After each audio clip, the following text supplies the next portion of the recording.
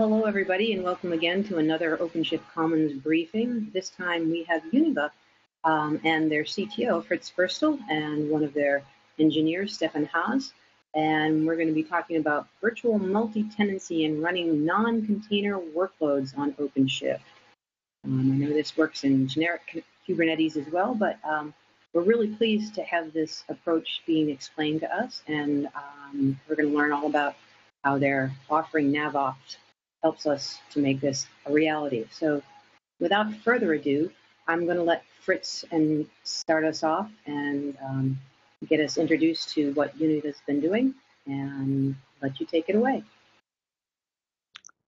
Thank you, Diane. I hope you can hear me, and thanks for having us. So jumping right into the first slide here, just by way of introduction, very briefly, who we are. So I'm Fritz Ferstl. I'm the CTO at Univa. I've been around the block for quite some time, pretty much always focused on workload and resource management in distributed environments. And more recently, I have been focusing my attention onto container orchestration, so mainly Kubernetes actually, but also a little bit on Swarm, Mesos, and so on. And Stefan has been an engineer with us with a pretty long tenure as well. He has been working for some time in our core technology, which I will briefly introduce a little bit later, and now has been switching over to working on our container-facing product that is called Navops. And he has been instrumental in integrating Navops with OpenShift and also doing this mixed workload support that we will be seeing in the demo a little bit later today. Also, very briefly, by way of introduction, who Univa is. So we really are focused around allowing customers using large shared infrastructure for any type of workload, be that containerized or not containerized. We have offices based in Chicago, in Canada, and in Germany. And we're really focused around enterprise customers. Fortune 500 companies are really mainly our customer base, of which I have a bunch of logos here on the next slide. We're, oops, one slide too much. We are really addressing a wide breadth of markets, and in those markets, we usually have the biggest companies, biggest clusters in that market that are being driven by our core technology. That is not a recent technology. It's actually has been around for more than 15 years, called Grid Engine. If people here remember Sun Grid Engine, then that's where it came from. And that technology drives some of the biggest clusters. So some of them, for instance, here have many 100,000 cores and run very business critical types of applications for these types of companies. And again, it goes really across different markets, very diverse applications. And for the mixed workload support, that is also one of the pieces that we're going to use, because all of these applications, all of these workflows are already integrated with our core technology. And that makes it much easier for customers to utilize the solution then. But more on that a little bit later. So let me first jump into what we're doing in container land, specifically in Kubernetes land. We have been always get 2 slides advanced. Sorry for that. We have been creating a product suite, which we call Navops, and the Navops Command. One of the products in that suite is our corner product in that space.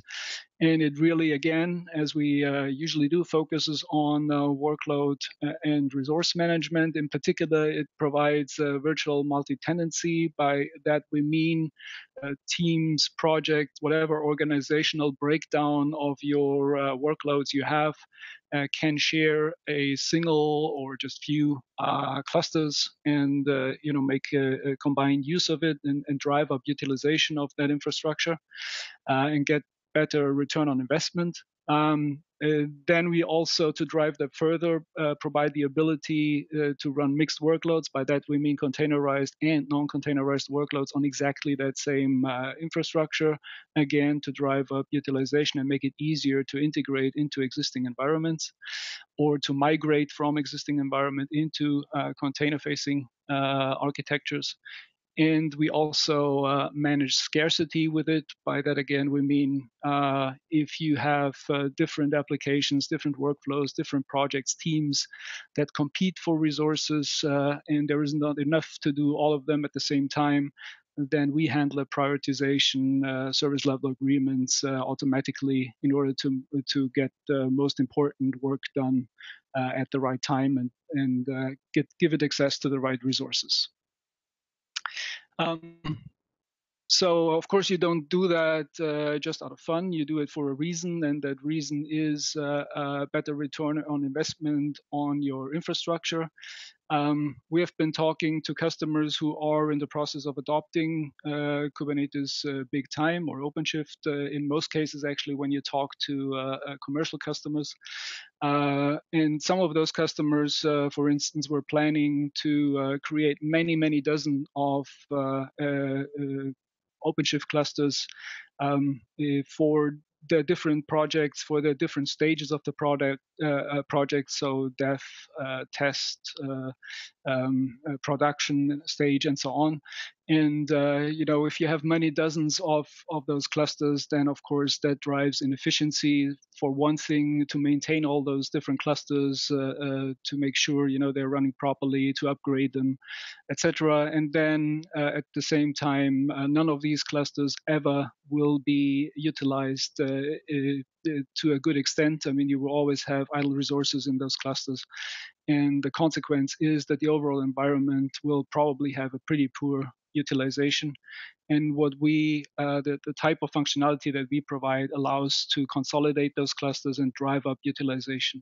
Actually, the larger 50% utilization that I have here on the slide is very conservative in the environments that I was talking about before, where our core technology is being used. Where I said, hundreds of thousands of cores. We actually see regularly utilization rates of 80%, and in some cases way above 90%. And that's necessary. I mean, if you have environments that big, they may cost $100 million total cost of ownership. So a few percent of utilization make a big difference there. Some of the unique capabilities that our solution provides.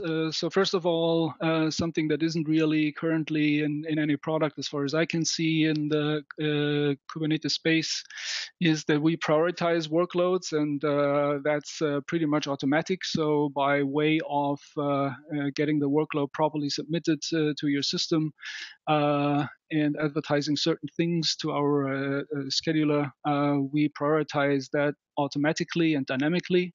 We have a sophisticated policy system, as we shall see in a slide that follows shortly.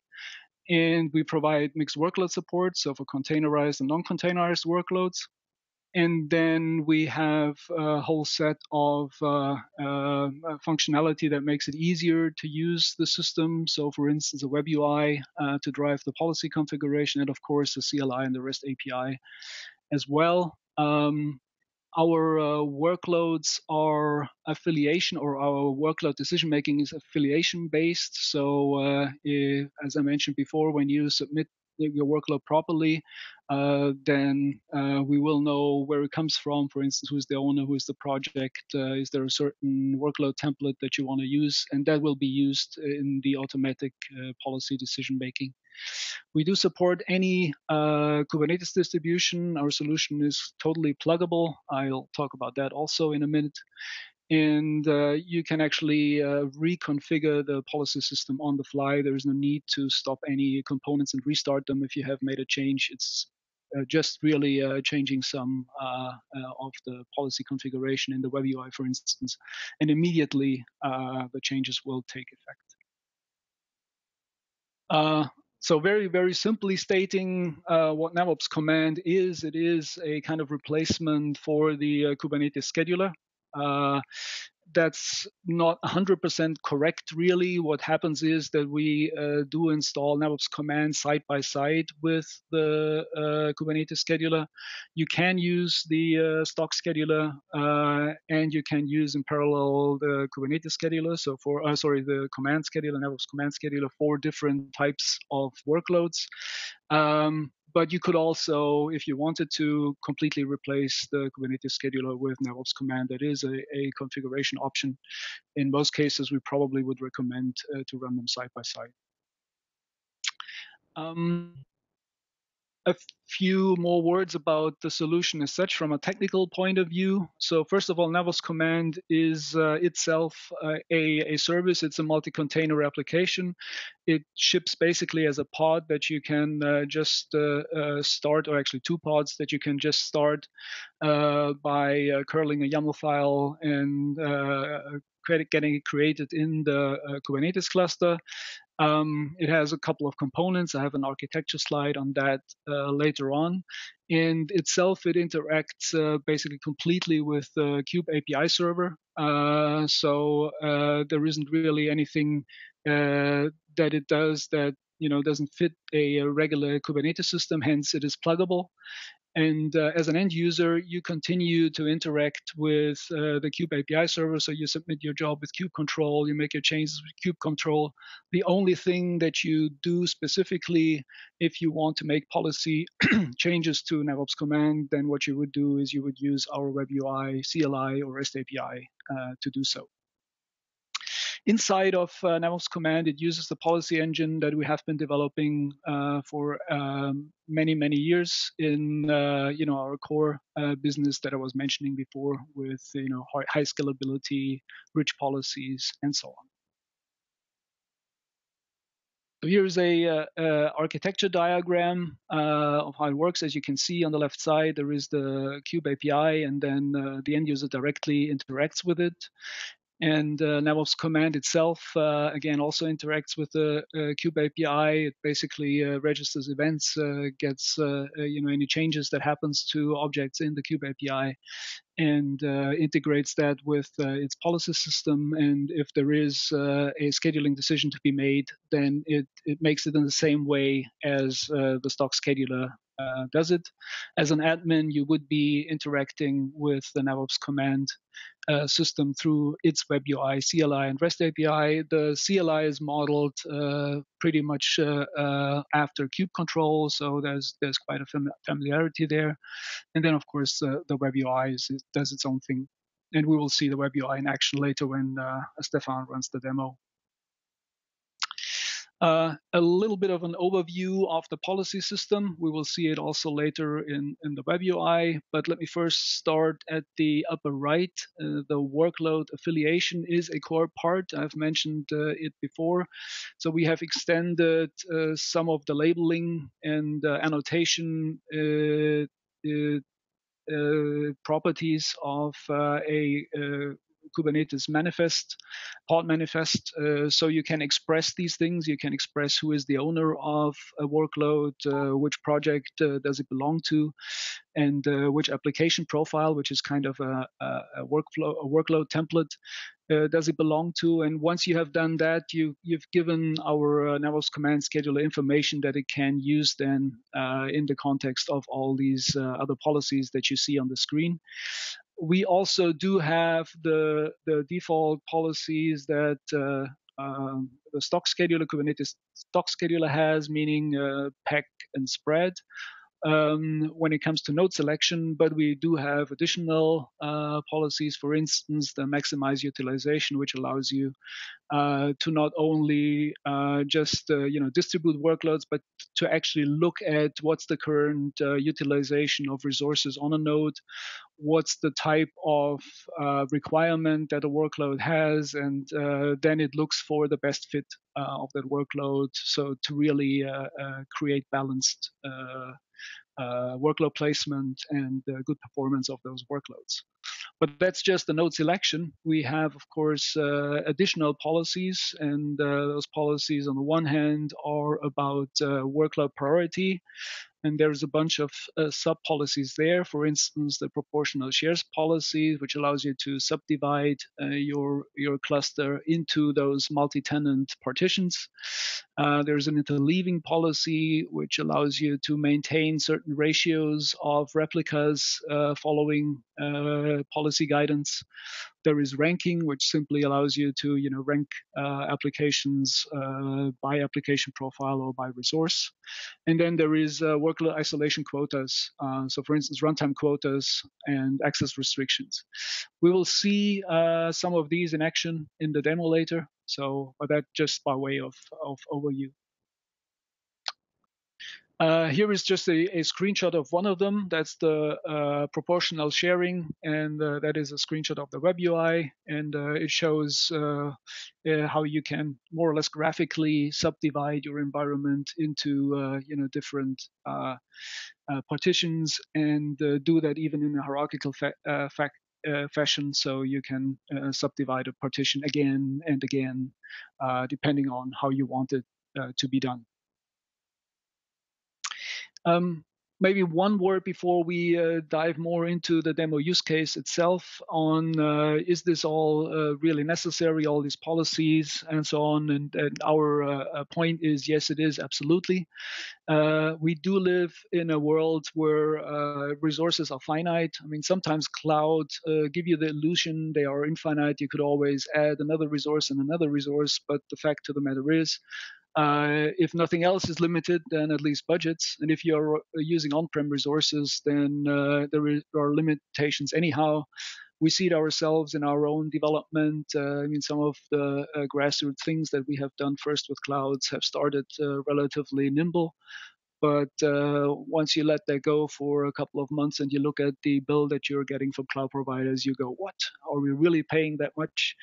And you immediately have to think about utilizing your resources better, because otherwise the spending gets out of hand. So if you recognize that there is a restriction of resources, which basically at the end of the day, comes down, you have just a certain amount of servers, then sharing resources is actually a key thing. And then you need to automate that type of sharing, because otherwise you're constantly in the business of reconfiguring your environment. So that's why we have been creating policies that can automatically maintain SLAs, resource partitions, and similar things like that. And our solution really is combining resources into larger clusters and get that sharing to work, so you can actually achieve more with less spending. And that prioritization that you have there at the heart of those policies is really very, very important. You always have dynamic changes. I mean, you could have something that is crucially important now, could be less important when some other workload comes up, that has a higher priority at that moment. So you always have to stay on top of those things, and there's really no way to do that other than automating information. Also, you want to give as much information as you can to a scheduler. You don't want to withhold things. So for instance, Kubernetes provides this notion of submission quotas or access quotas. These are good. These are sometimes useful, but they basically hide information from the scheduler that additional work really would want to run. And our belief is that you really have to give the scheduler as much information as possible. That's why, for instance, we have runtime quotas. So you don't have to hide something. The scheduler will make sure it doesn't run if it's not supposed to run. Also, if you give the scheduler all of this information and you look at the scheduler, what the decision-making process is, then you can analyze why certain decisions were made and why maybe you were running against the wall. So for instance, if a certain type of service cannot get enough replica running, then looking at why the scheduler had to make those decisions may reveal that you're lacking some critical resources. Maybe you need to buy additional resources or allocate them through a cloud. So really you can do some capacity planning if you have a sophisticated scheduler and you can inspect what type of decisions it is making. Now coming to the demo use case and mixed workload. First of all, the environment that we will be looking at is an OpenShift cluster, and we have Command installed on top of it that manages some containerized services and containerized applications. And that gives you all that nice policy control that I was talking about. But what if you want to run non-containerized applications? You could, of course, run them at the side of this environment and maybe split your cluster and have some part running containerized services and another part running non-containerized work. But the problem is, of course, first of all, again, you would be creating silos and inefficiencies. And then also, if those non-containerized workloads need to interact with the containerized workloads, then you will benefit from sharing the same networking setup, same storage solutions, etc. So what we have created is a version of our Univa Grid Engine technology that, as I mentioned, is integrated with many, many thousand applications, hundreds of workflows. It actually can also handle containerized workloads, but really more like batch workloads in that context, not services. But the idea is you run Univa Grid Engine in this case itself as a containerized service. It runs basically a workload processing service, but the work it runs doesn't have to be containerized itself. And that immediately gives you access to an integrated approach in that context. So the demo use case that we will be looking at is we have basically two teams that we are kind of emulating. One is the development team, CI/CD, and the other one is the operations team that runs that has a batch team that runs batch workloads and the services team that runs service workloads. Then in terms of the workloads that are being run, there will be a number of development jobs and tasks for dev and test purposes. And then there will be services tasks also and batch applications. Those batch applications will be non-containerized. And the demo environment is going to be hosted on AWS. And as I've mentioned before, it runs using OpenShift, and then Command is deployed as a scheduler into it. With that, I hand over to Stefan. And let me just stop sharing. And I hope Stefan can take over. Make sure you unmute yourself. So can you see my screen? Yes, we can. Perfect. Yeah. Thank you, Fritz, and welcome to the demo of the mixed workload support of Navops Command on top of this Red Hat OpenShift system.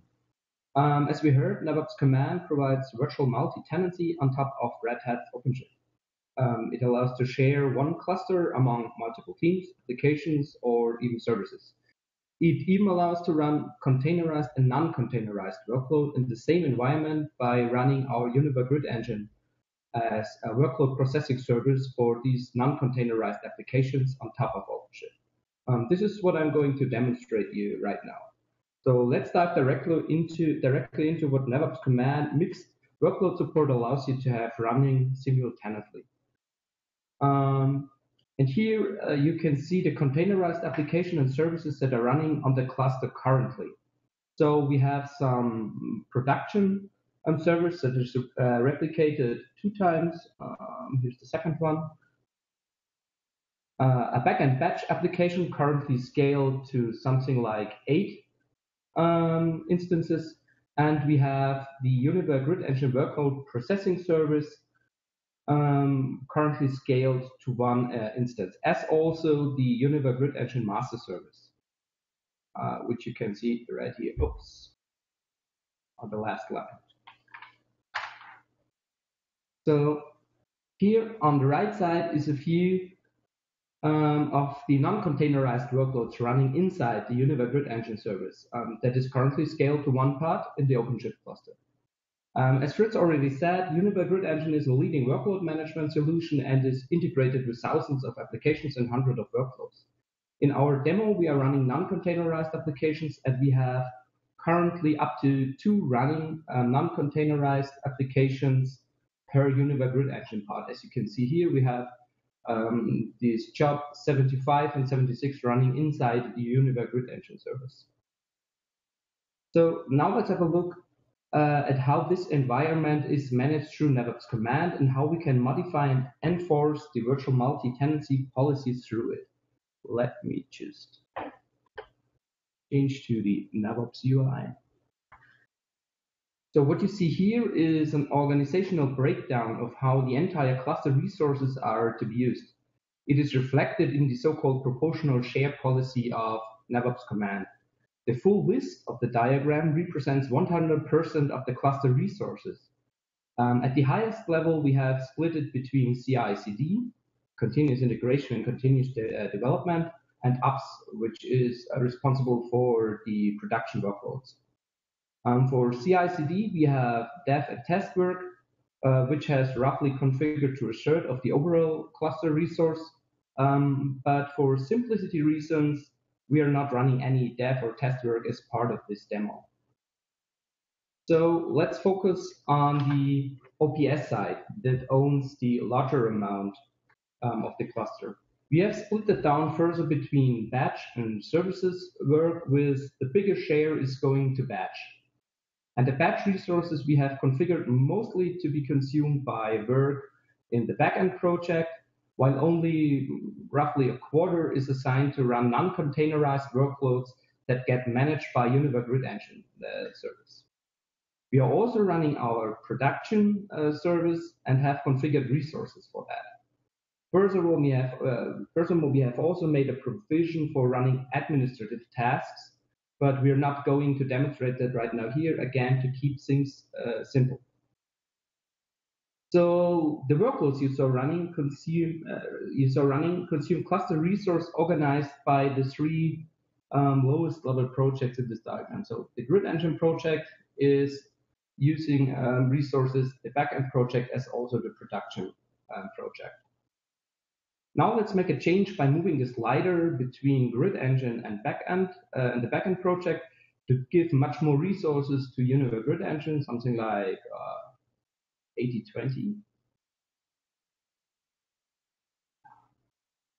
Save that configuration and switch back to our workload management system view, sorry. And this may take a while, but for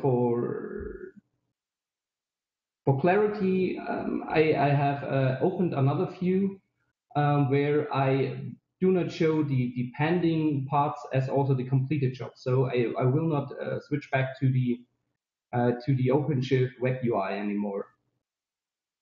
So due to this change, we will see how backend parts get scaled down, and the Univa Grid Engine execution daemon parts should eat up the freed resources. As I said, the shift will take a little while, and we will change back to the Navops Command. So I can show you while that a couple of another policies you can change in the Navops UI. You might have noticed that there are only 10 pods running at a time owned by the batch team. The UG execute pods and the UG master pod belongs to the Grid Engine project, and the backend jobs belong to the backend project. Both of them are part of the mixed workload namespace. For each namespace, you can set up so-called quotas. And I set a quota, I called it limit batch, for this namespace, which limits the Grid Engine as also the backend project combined to run only 10 pods at a time. When we now get back to our view, we will see that there are running much more execution daemons than backend jobs, which is due to the change we did in the resource in the proportional share. And if we have a look at the UG queue master, Sorry, I got locked out.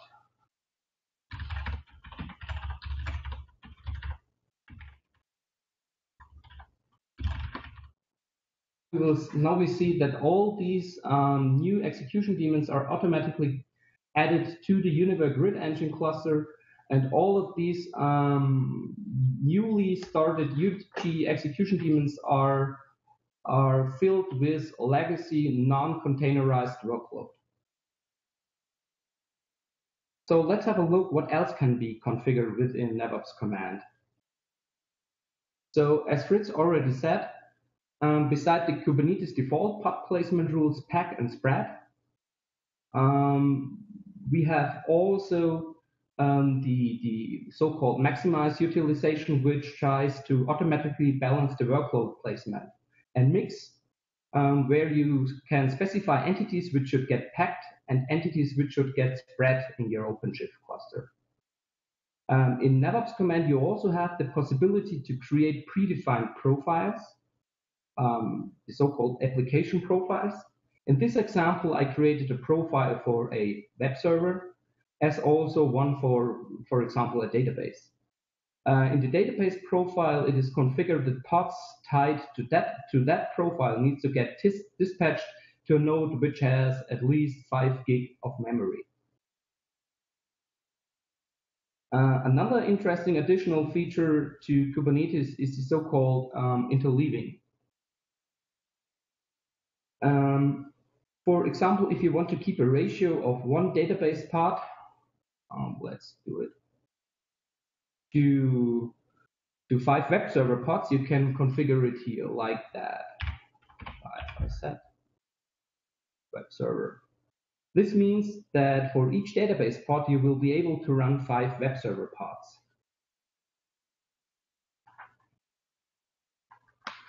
So this concludes my brief demo of the mixed workload support of Navops Command on top of OpenShift. So again, what you saw was a single OpenShift cluster that ran standard containerized workloads along with Univa Grid Engine as a workload processing service for non-containerized legacy workload on top of that. I also demonstrated how Navops Command can be used to segment the resources in one shared OpenShift-based cluster dynamically to provide this virtual multi-tenancy. Thank you for watching the demo.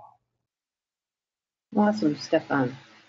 I'm looking to see if there's any questions from the folks who are participating here and watching on. And if you have them, raise your hand in the chat and we'll turn on your mic so you can ask them. I'll give you a second if there are questions. It's interesting because for me, I was thinking of Univa as something more of on-premise offering, and so the thing that I got out of this today was that that this is not. It's sort of a great hybrid application as well. So this has been pretty interesting to see this and to see it do the things. The scheduler that comes with Kubernetes is pretty basic. And the things that you guys have done with your grid engine over the years have given you a lot of background and experience in integrating this and making the actual things, that the reality things that we need for ops, and to really make an enterprise offering on top of Kubernetes with the workload priorities is pretty awesome. So I'm pleased that we've gotten to get this integration done. I'm looking again to see if there's any other questions. Is there anything else you'd like to add, Fritz or Stefan? No, I mean, you actually summed it up very well, Diane. I mean, that's exactly what we're trying to accomplish, that people who are running this in serious production and inadvertently will run into the situation where they have lots of different teams, lots of projects, and so on, beating on the same type of resource, that they have the ability to manage this properly. And if there is any follow-on questions that come up later here on this last slide, which hopefully is visible, you can see how to get in touch with us. Perfect. And Stefan, thank you for the demo. I'm really, especially in the beginning, one of the things that I really like is that you're doing the myth busting about the unlimited capacity of the cloud. especially on premise as well. There's always a limit. Someone always has to buy more resources or upgrade things.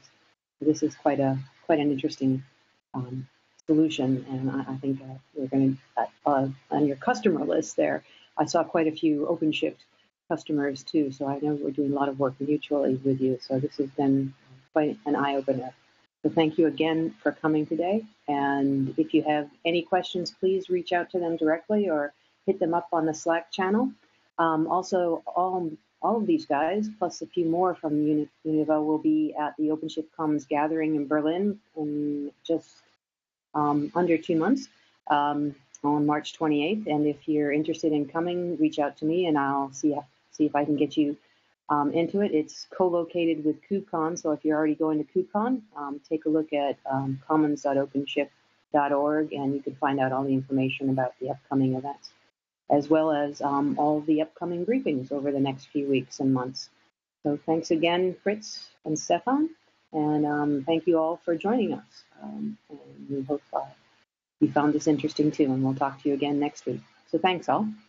Yep, thanks Dan for having us, and thanks for everybody watching.